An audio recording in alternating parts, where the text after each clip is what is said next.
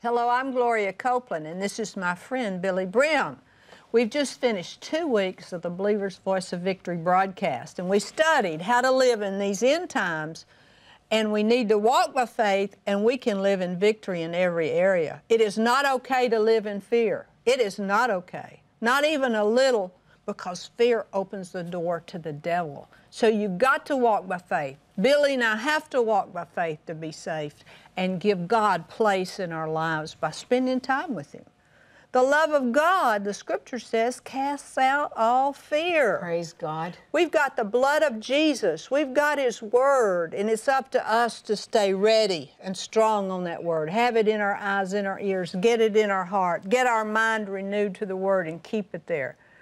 We hear bad news on every hand, but we believe the Word of God. We're moved by this, and God has said we have nothing to fear.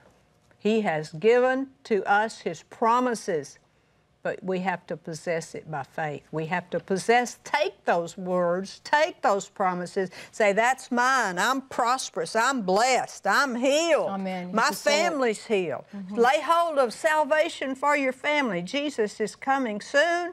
And we've got to be ready. And we want all of our family in, amen? We studied about Rahab the harlot.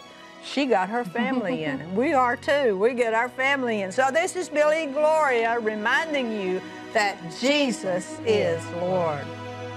You won't want to miss these special broadcasts.